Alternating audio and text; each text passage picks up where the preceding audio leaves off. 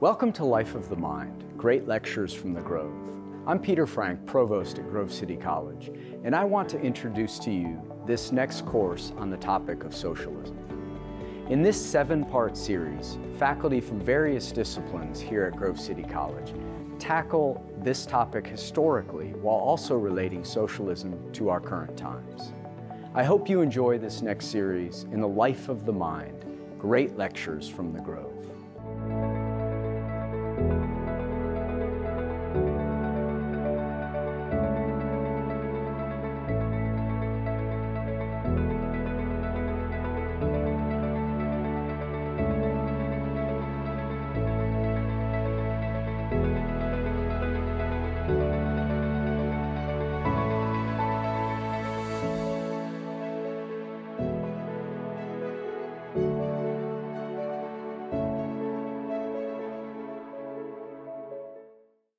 Hello, I'm Shawn Ritenour, Professor of Economics at Grove City College, and I want to talk to you today about the importance of society in human flourishing. As Maria von Trapp reminded us in The Sound of Music, let's start at the beginning. It's a very good place to start. Well, the book of Genesis is rightly called the book of beginnings. Not only does the word Genesis itself mean beginning, but the foundation of knowledge concerning so many issues of our life are found there as well. And this foundation includes the basis of all scientific inquiry as well as economics. And from the very first chapter, we find that we are in a teleological universe. God made all things for a purpose and gave man the first commandment, to be fruitful and multiply, to replenish the earth and subdue it, and have dominion over every living thing that moves on the earth. And we are called to do this now, however, in our present world faced with scarcity, severely aggravated by the fall of man. Now, fulfilling the creation mandate requires wise balance. It is possible that we rationally try to draw too much from creation too quickly, or make changes too abruptly, or to do so without replenishing the earth. We could pave paradise and put up a parking lot. We can, however, err on the other extreme and act as if nature is a museum and we are its curator, keeping it free from the impact of humanity. In short, we could follow the mantra of MC Hammer: can't touch this. Now, doing either would be an abdication to our call to faithfully exercise dominion over creation. And since our banishment from the Garden of Eden, man has faced a central cultural dilemma. How do we exercise dominion and sustain a growing population in a fallen world of aggravated scarcity without either starving to death or killing one another in a barbaric struggle for survival? This is not a moot question. Whether they know it or not, different societies seek to answer this question with every change of economic institution and policies. And this brings us to the reason for this series of lectures. Decades after the collapse of the Soviet Union, a growing number of our fellow citizens are embracing one or more aspects of socialism. They see certain conditions such as poverty or economic and social inequality and conclude that a move to a more socialistic society will help. We will see later in this series that history is full of stark examples revealing that different attempts to solve our dilemma have resulted in widely different consequences. To put it bluntly, socialism does not make good on its promises. Instead of promising life, abundance, and civilization, wherever socialism has been tried, good and hard, it has yielded barbarism, privation, starvation, and death. To understand why socialism goes wrong and fails so miserably, it is important to understand how things can go right. It should be apparent that multiplying the population and subduing and exercising dominion over the earth requires economic progress. It obviously requires survival and each person developing their potential, and it requires the development of the potential of the natural order. It turns out that sound economics provides us valuable guidance. Economic theory, rooted in an understanding of man as a rational actor created in God's image, teaches us to materially fulfill God's creation mandate and promote human flourishing. We must take advantage of the division of labor, capital accumulation, improvements in technology, and entrepreneurship. To function at their best, these sources of economic progress require the social institutions of private property and sound money. In short, they require a free society. As will become evident in later lectures, people fail to heed economic truth at their peril. Now, human flourishing is aided by economic progress. And when we think of economic progress, we think of two terms: economic expansion and economic development. Economic expansion happens when we have more goods per person, more food, more clothing, more shelter, more goods used in recreation. Economic development is even broader than that. It means a greater variety of goods, of better quality, goods that will improve our lives and increase human welfare. Refrigeration increases the quality and variety of goods available. Trains, automobiles, and airplanes increase mobility. Books, newspapers, radio, television, and now the internet provide at least opportunities to broaden our horizon. Medical innovation leads to longer, healthier lives. In short, economic development provides a different quality of life. It contributes, rather, toward the material aspect of human flourishing. Now, human progress, as we've described it here, requires production, of course. But to benefit from more and better goods, we need to be more productive with the resources we have. Economic theory identifies 4 elements contributing to economic prosperity, the first of which is a division of labor. In a society constituted by the division of labor, production is oriented to what can be sold in the market. People produce goods not because they want to consume them, but because they think they can trade them for other goods that they want more. This is the primary mode of production in more developed, wealthier societies because it is more productive than self-sufficiency. Now, the division of labor is so ubiquitous that people tend to ignore it because it seems to just happen, but it doesn't just happen. Now, we define the division of labor as specialization of production according to efficiency. Now, in this definition, there are 2 very important words. One is specialization, and the other is sufficiency. Specialization means that each person produces a particular good or set of goods in excess of their own personal consumption. A good example of this is James P. Snee. He is the chairman and CEO of Hormel Corporation. Now, its flagship product is Spam, the canned pork product, not junk email. Hormel makes bacon and other food products, but everyone knows them for Spam. And last year, they produced hundreds of millions of cans of Spam, enough so an estimated 12.8 cans of Spam are eaten somewhere in the world every second. This seems unbelievable, but it is true. Now, I suspect that James Snee did not oversee the production of that much Spam because he wants to eat it all. And I'm very thankful that he didn't, or he would no longer be with us because he would have died of a stroke. No, Snee's company specializes in Spam production not because he wants to eat it, but because other people want to eat it. At the same time, Snee's consumption needs are met by others who specialize producing those things that Snee does demand. Snee and Hormel produces Spam because they are very efficient at it. And this brings us to the next aspect of the division of labor. It is not merely specialization, but specialization according to efficiency. Who produces what in the division of labor is determined by efficiency. And the efficient producer is the one who has the lowest opportunity cost of production. He is the one who is relatively more productive than anybody else at producing something. Note that while economists call this principle the division of labor, it actually applies to all factors of production. There's a specialization of land according to efficiency. There's a specialization of capital goods according to efficiency. So what we call the division of labor is actually the division of production. Now, the reasons for differences in efficiency has to do with differences in geography, differences in capital goods endowments, and differences in people. There are differences, for example, in natural resources. Some people live in the grasslands of western Nebraska that is very suitable for cattle grazing and ranching. Now, there is not a lot of king crab harvesting that goes on in the sandhills of Nebraska. Why? Well, there are no king crabs in the sandhills of Nebraska. On the other hand, in Alaska, king crab production is the #1 industry. That's where the king crabs are. Another reason people might be more efficient at the production of one good over another is differences in endowments of capital goods. Why would someone be a 4th-generation blacksmith in days gone by? Because they inherited the blacksmith shop, the bellows, and the anvil, and the other tools suitable for blacksmithing. So it was relatively more efficient for that person to become a blacksmith than to do something else requiring a different set of capital goods. A third important difference is differences in the skill and desirability of labor.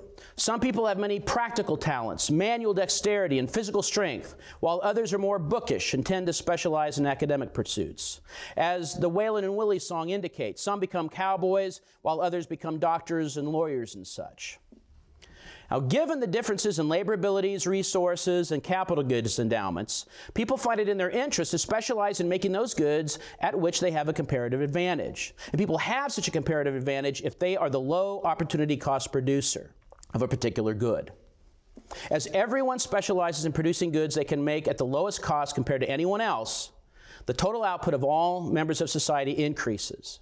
As people exchange their output with others who have participated in the division of labor, they are also able to consume more than they could without the division of labor. Now, this division of labor is a manifestation of the law of association. It was James Mill and David Ricardo who argued that international trade is beneficial if countries specialized according to their comparative advantage. Ludwig von Mises moved the principle beyond the theory of international trade to develop what he called the law of association, which says that specializing according to efficiency and cooperative action is more efficient and productive than isolated action of self-sufficient individuals. As different people specialize in different tasks in different lines of production, they will be more productive both individually and socially and enjoy more material prosperity. Now, if we would say, well, want to supply all of our needs for food, clothing, and shelter and creature comforts, we could try to be self-sufficient. We could produce it all ourselves. But think about it. What would you do if you had to produce all of your clothes and all of the food you want to consume? It would be a great weight loss program, to be sure. Our food would be sparser, our clothing would be less abundant, our homes would be a lot cruder, ours would be a significantly poorer existence. But if a person can specialize in what he is relatively good at producing, and others can specialize in what they are good at, personally and socially we are more productive, and then we have more goods to trade for other goods that we need and want. Not only are we able to produce more, but we and our families are able to consume more, which is why the market division of labor contributes to human flourishing. Indeed, the market division of labor is so important that Ludwig von Mises referred to it as the fundamental social phenomena. The division of labor is socially fundamental in two senses. It has been with us since the beginning of human history, and it is the driving force for the forming of societies. People learned long ago that it was more beneficial not to live as atomistic, self-sufficient individualists, but rather to join the market division of labor. And in doing so, they participate in society, both needing and being needed by others. In fact, human society is possible precisely because of the greater productivity of the division of labor and of people's recognition of this fact. A second contributor to economic prosperity is capital accumulation. Capital goods are what we call produced means of production. They are the tools, the machines, the intermediate goods used in the production process. And using capital goods increases the productivity of the user. They allow us to produce a greater quantity of output than we could without capital goods. It is possible to farm without any capital goods. We could use our fingers, the soil, and some wild seed, and we could produce a certain crop, hopefully. Farming with tools, however, is much more productive. Historians tell us that in 1830, it took approximately 270 man-hours to produce 100 bushels of wheat. By 1987, we had a more capital-intensive farming so that it took only 3 hours to produce 100 bushels of wheat. Why the difference? Well, the farmer in 1987 was more productive. And I would argue that in 1987, the farmer was not more productive because he worked his fingers to the bone, while the farmer in 1830 sort of laid back drinking hard cider and only occasionally harvested some corn when he felt like it. No. A key difference is that the modern farmer has a lot more and better capital goods than his counterpart had in 1830. So using capital goods allows us to produce more goods than we could produce without capital goods. But more importantly, capital goods allow us to produce many goods that could not be produced at all without capital goods. Goods like watches, goods like automobiles or computers. Those consumer goods that we enjoy absolutely require the use of capital goods. So the accumulation and use of capital goods is crucial for economic progress. However, before capital goods can be used, they must first be produced. Before we can use a hammer to hammer in the morning and hammer in the evening all over the land, we must first produce the hammer. Before we can use a factory to produce smartphones, the factory must be built. And production of capital goods takes scarce resources. This means that to accumulate capital, people must save. We must be willing to put off present consumption so that we will have resources available to invest in the production of capital goods. And this implies that economic progress is not merely a material thing. It's not merely a physical or mechanical thing. It is dependent on our values. We need to be future-oriented enough to put off present satisfaction so we can save and invest resources in capital accumulation. As we obtain and use more capital goods, we will be more productive. We will enjoy higher real incomes and a higher standard of living. Likewise, with more capital investment comes better technology that will further increase productivity. As we replace old capital goods when they wear out, people have the incentive to obtain the best quality and highest quality capital goods they can afford. We see then that technological advance is a third contributor to economic progress and human flourishing. Technology is essentially the knowledge of how to do something. It is the knowledge of how to design goods and combine means in certain ways to achieve particular ends. A technical advance contributes to economic progress in three ways. In the first place, it allows for the development and use of more productive capital goods. Let us suppose you want to make a flourless chocolate cake, the greatest dessert in Western civilization, and therefore in human history. You need something to beat the eggs. Now, you can beat eggs with your hands. It is not pleasant, and it is not very efficient, but it can be done. You could also use a fork, a whisk, a hand mixer, or a stand mixer, and each of them is a different type of capital good embodying different technology. As you move from the technology of the fork to the whisk, to the hand mixer, to the stand mixer, you're moving to a more and more advanced technology that contributes to more and more productivity. Additionally, people can develop more productive arrangements of the production process. An example of this is Walmart's warehouse design. One of the major achievements allowing Walmart to supply goods for lower prices is its warehouse arrangement. Traditionally, during the journey of a consumer good from the factory to the store, they are shipped from the factory to a warehouse where they're unloaded from the truck, and then they sit at the warehouse for some days or weeks until they are loaded on another truck to be shipped to several different retail stores. Walmart, however, developed a technique called cross-docking, whereby merchandise containers on trucks came into their distribution centers and are immediately unloaded and reloaded on trucks headed out to the retail stores. This greatly reduces the time goods need to sit on the warehouse shelves not generating any income. And that is a technological innovation that made them more efficient than they used to be and more efficient than their competitors. Finally, technical improvement has led to a larger variety of consumer goods that can serve more of our ends. On the one hand, my parents used to talk to one another when they were courting, as they used to say, on an old crank phone. When I was a child, my aunt and uncle had a rotary phone, and they just hoped that they didn't have to call someone with a lot of zeros in the number because it seemed to take forever for it to get to dial the number. Now, the vast majority of people carry around with them mini computers that can allow them to make phone calls as well as send text messages simply by giving a voice command. That is technological advance in consumer goods. The bottom line is that technological advance is another way we can enjoy economic progress. And if we use technology wisely, it will promote human flourishing. A fourth crucial source of economic prosperity that is often easily forgotten is the importance of entrepreneurship. All the production we've been talking about in the economic order, all the production that takes place within the division of labor, all the capital accumulation, all the allocation of land, labor, and capital goods, all the technological development, all requires entrepreneurial judgment. The entrepreneur is a driving force of production, and the entrepreneur is the one who obtains and directs scarce factors of production. Now, entrepreneurship is important because economic progress is not guaranteed. Waste is possible because production decisions in the present are based on a forecast of uncertain future market conditions. And the entrepreneur is the one who bears the uncertainty by facing the risk of producing a good now that is only going to be sold at some point into the future. And therefore, the entrepreneur needs to make wise judgments. And these judgments have many, many margins. What type of product should be made? What quality should the product be? Where should production facilities be located? How large should the scale of operation be? When do the goods need to be available? What is the anticipated price buyers are willing to pay? The entrepreneur must make decisions also about the intensity, durability, specificity, and quantity of capital investment. He must decide the specific technological characteristics he wants his products to feature, the production techniques he desires to use, the technology embodied in the capital goods he wants to use, and the level of research and development in which he wants to engage.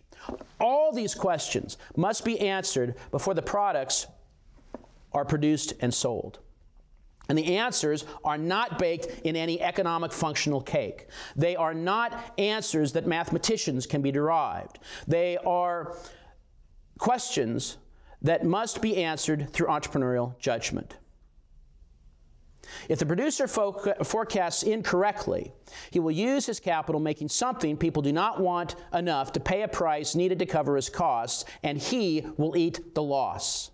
If the entrepreneur forecasts correctly, he will earn a profit for directing scarce factors towards the production of goods most valued by people in society. In other words, he receives a profit for doing precisely what people in society want him to do: provide the goods they want at the prices they're willing to pay. Entrepreneurs are not a leech on society. They are not parasites. They are not merely greedy capitalist pigs. They are the ones that produce for us all. That is why wise entrepreneurship is necessary for economic prosperity. Now, to fulfill their social function, entrepreneurs need to use economic calculation. They need a way to meaningfully compare the economic value of the product with the economic value of the factors they use to produce the product. Now, market prices are what allow entrepreneurs to make just such comparisons. And this is because money prices are all expressed in the same good, the monetary unit. And the beauty of free market prices is that these same objective monetary prices for both products and factors of production are determined by the subjective preferences of buyers and sellers. If the expected price of a product is greater than the sum of the price of the factors used to make the product, the entrepreneur will produce that good. And when entrepreneurs reap a profit, they do it precisely for providing goods that people value the most in the least costly way. If entrepreneurs squander scarce resources and squander scarce factors of production on unprofitable investments, they will bear the cost of their unwise action, and therefore they have every incentive to avoid such mistakes. Now, beyond this, it is important to note that we cannot neatly separate the sources of economic progress from one another and find a single key that explains it all. Some try to do this and say that the key to economic progress is capital. Others say, no, it's technology. Still others say, no, it's institutions that explain it all. While some say, no, it's culture. In fact, the theory of economic prosperity is really one of synthesis. A highly developed division of labor would be impossible, for example, without the accumulation and use of capital goods. Likewise, a division of labor allows for people to specialize in the production of capital goods. Additionally, the entrepreneur must invest in capital in the production process.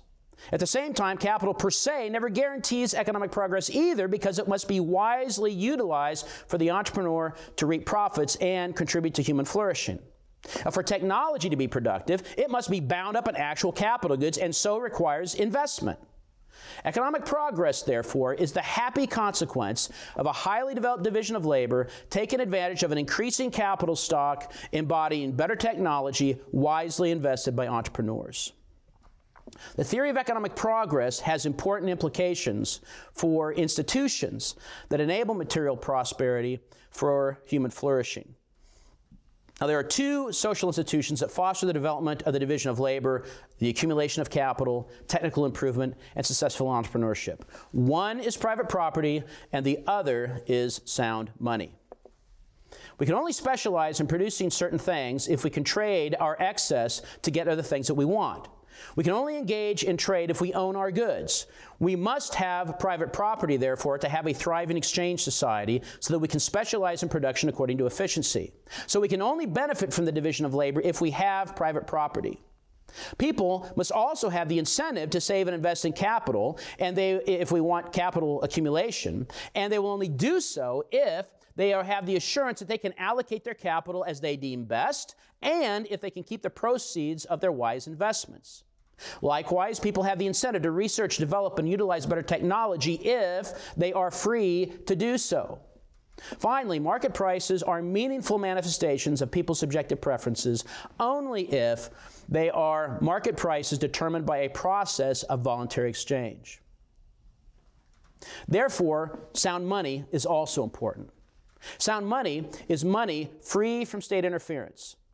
If the government or its monetary authority manipulates the money supply, it will result in changes in the price structure that are not reflective of real economic factors. Wherever the state tries to fund investment with monetary inflation rather than voluntary savings, entrepreneurs are led astray and encouraged to invest in unprofitable endeavors. Economic calculation is falsified. Capital is consumed and productivity declines. Real incomes are lower and the standard of living falls. We see then that economic prosperity for human flourishing requires an extensive division of labor, capital accumulation, technical improvement, all coordinated by entrepreneurs. The institutional arrangements that enable these sources of prosperity to work together are private property and sound money. They are the institutions that undergird the free society and enable our responding to the creation mandate in a way that promotes human flourishing rather than descending into a barbaric struggle for survival.